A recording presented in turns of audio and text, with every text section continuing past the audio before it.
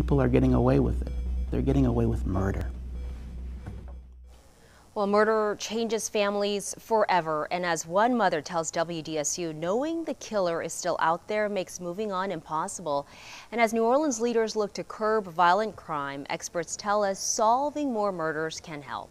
WDSU investigative reporter Emily Lane takes a closer look at crime stats and explains twice this week NOPD addressed what her story uncovered, vowing to be more transparent. Always smiling, always trying to dance but can't dance. He could not dance. David was Sabrina Price's firstborn, a mama's boy turned father of 3.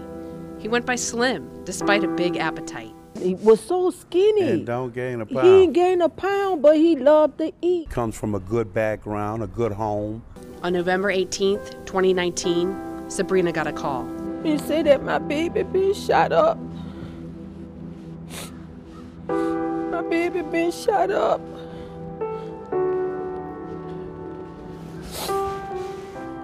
And I just hit the floor and I couldn't get up. I couldn't breathe.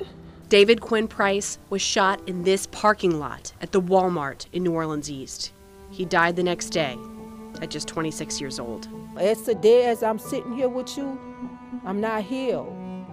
I'm not at peace because I know the people who took my son's life is still out here. The number of unsolved murders is also concerning for Tom Hargrove, who tracks murders and clearance rates with the Murder Accountability Project. When a city improves the rate at which it clears homicide, the number of homicides start to decline. Southeastern Louisiana University criminologist John Bulahanis has studied clearance rates and agrees. You know, that impacts safety, that impacts, closure to the family, and that even impacts the deterrent effect of the criminal justice system. So what makes up a clearance rate? The FBI defines it as the number of clearances divided by how many murders there were that year. Since clearances also include cold cases, that means it's not necessarily an indication of how many murders were solved that particular year. I think transparency is important. And just because a case is cleared doesn't mean someone is behind bars. Police can also clear a case if the suspect they've ID'd is dead. NOPD reports show the 2021 clearance rate was 42%, but recently the department referred to a higher number.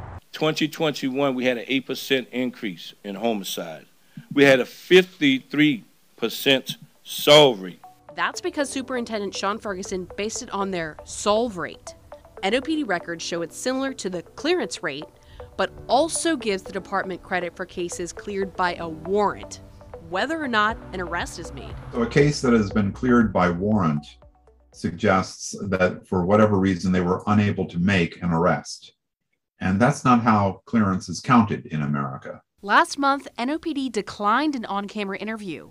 However, just this week, Ferguson addressed the use of solve rates, which he says they've reported since the 1990s, and explained why he's been referring to that stat. This is a measuring tool for us to gauge what our detectives are doing or not doing in solving crimes. So yes, absolutely, we do count clear by warrants. In 2021, 17 cleared cases included in NOPD's solve rate were based on warrants. People are getting away with it.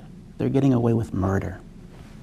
Stats aside, experts say manpower and forensics are keys to solving more murders. The Justice Department recommends homicide detectives work about 6 cases a year. NOPD says their homicide caseload is double that, at 12. NOPD sends DNA evidence linked to homicides to Louisiana State Police and tells me the turnaround time depends on the number of samples in the Baton Rouge lab. As WDSU Investigates previously reported, NOPD's crime lab is not fully accredited.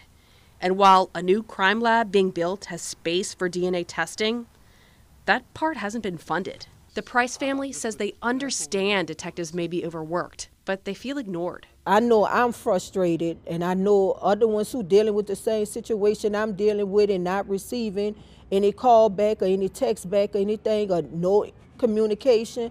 I know they're frustrated. Sabrina hasn't returned to the Walmart where her son was killed, but every time she enters a similar parking lot, She peers up at the security cameras and thinks about David's killer, still out there. All we want is justice, and I know everybody, who had a homicide or any kind of death in their family, I know they want justice. For WDSU Investigates, I'm Emily Lane. Well, in a new development to the story, Sabrina Price tells us a cold case detective got in touch with her yesterday after WDSU Investigates asked about the status of the case.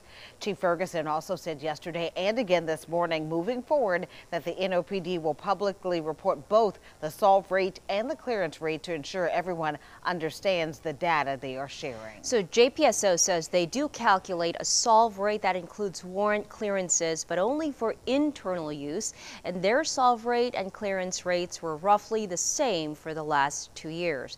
The St. Tammany Sheriff's Office says it only reports clearance rates.